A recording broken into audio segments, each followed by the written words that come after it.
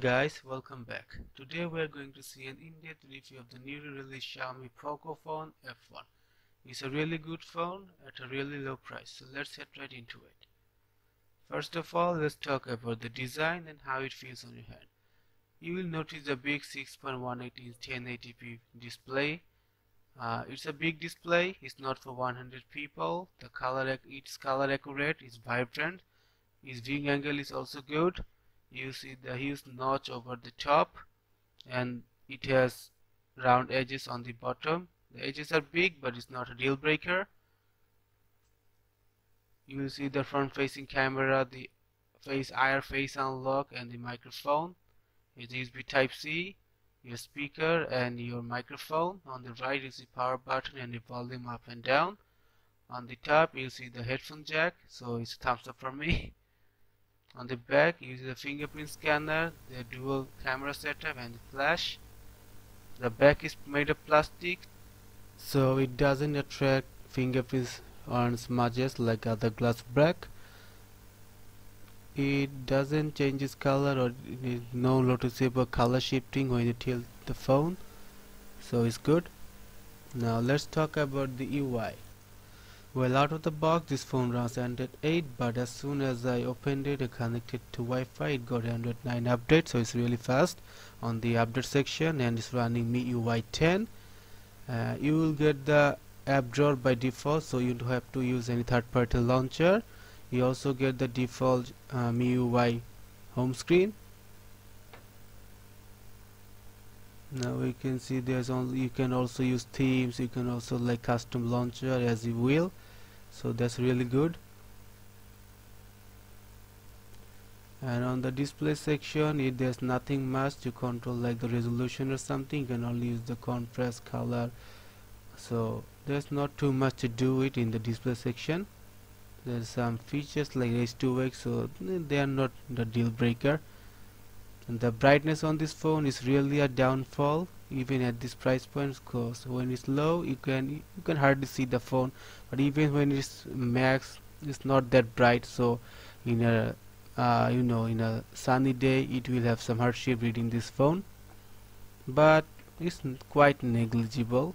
It's not that it's a big bad display, but it's a thing to know before buying this phone, that the brightness is not that good. There is also a full screen display mode where you can hide the buttons and use like the gestures, like swipe up to like come to the home screen, and swipe up and hold to do the recent app button. So if you don't like the buttons, or you really want to get rid of the buttons, you can use this, or if you don't, you won't. You can also mirror the buttons as you will. There is also full screen mode when you like choose the apps and force the app to use full screen.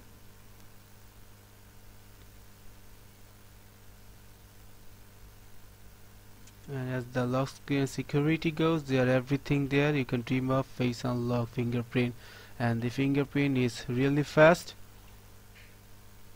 There were no like misread, and it was really fast. Even the scanning and the IR face unlock is also fast. As it is use IR face unlock is also works in the dark, so it's really good feature. Now let's talk about the camera. As we all know that in the budget phone, all phone lags behind in the camera section, but big thumbs up to Xiaomi that they didn't ditch a good camera. Even at this price point they give a decent camera. It's not the best, but it's a good camera. I'll put some video and image sample at the end of this video, so stay tuned for them. So the focusing and the shutter speed is really fine. There were no lags while I was clicking the photos. Even the focusing was fast between when you switch the focus between two objects, and even as you can see on the video, it focuses really fast. And the AI feature on this phone is not that much great. I didn't like it. So now let's talk about the gaming performance of this phone. As you all know, this phone is advertised as the master of speed, as it comprises the newly all the high specs, Snapdragon 845, Adreno 630, is liquid cooled, so on paper it really should game well, And on our benchmarking and our day-to-day usage, this phone really gamed well. As it liquid cooled, there were no overheating on this phone. It got a little hot beside the camera, but it wasn't any like intolerable heating issue or something, anything like that. So the cooling system is really good on this phone. It also packs the stereo speaker setup, but the front facing speaker is the earpiece, so it is not that much loud like other full form stereo speakers. It's a feature that Xiaomi I don't know why they put it. It's not that loud. You don't get that feel like stereo. You won't even notice until you block the main speaker that there's sound coming from the earpiece. I don't know why they put it, but they put it, so it's a feature. You can game all the you know mm, graphics centric games on this phone with ease. As you can see, we're playing PUBG with no problem. Now let's talk about the battery. This phone packs 4000 milliampere battery and it has quick charge 3.0. The battery life on this phone was really good. The SOT was like 5 hours and 30 minutes, and the charging time was like 110 to 115 minutes. So it's good. And here's the pros of this phone. A quick look of what it packs. And there is something that you will miss out on this phone also. Like no wireless charging, no NFC, no wire blaster, and as we said earlier, the brightness on this phone is really bad.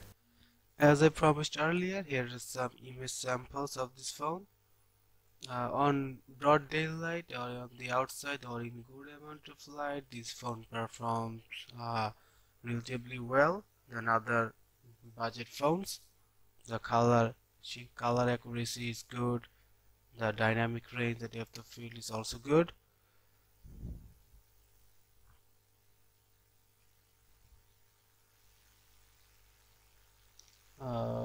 And when like you are indoors or in artificial light, this phone doesn't capture bad, but it's not as good as in daylight.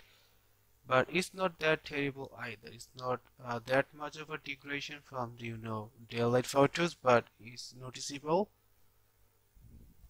Here are some indoor shots in artificial lights. They're not that bad.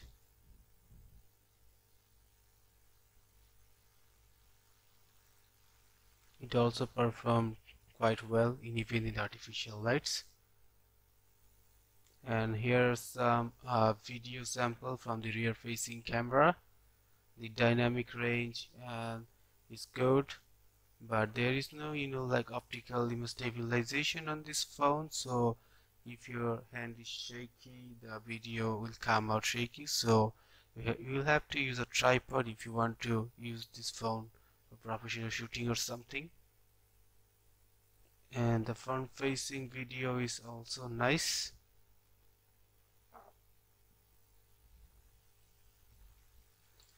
So I hope you guys liked it. So if you liked it, please subscribe to my channel and like this video, and stay tuned for later updates and later videos. Peace.